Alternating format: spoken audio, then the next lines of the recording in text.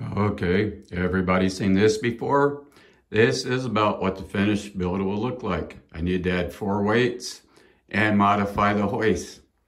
And so the left side will lift the top weight, the right side will lift the bottom weight.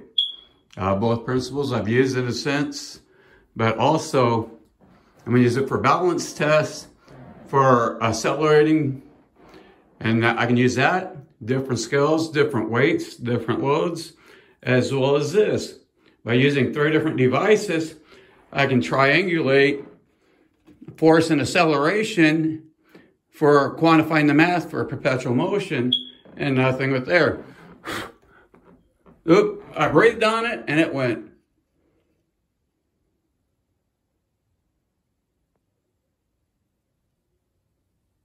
See, its balance is that nitpicky to rotating with just so little force. Oh, there it goes, just so finely balanced, and it'll start rotating. I use these to hold it on here, so this way when it pivots, no resistance.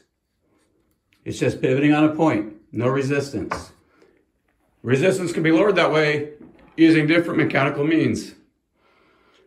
And so hopefully in a couple of weeks I can have the wheel finished and working.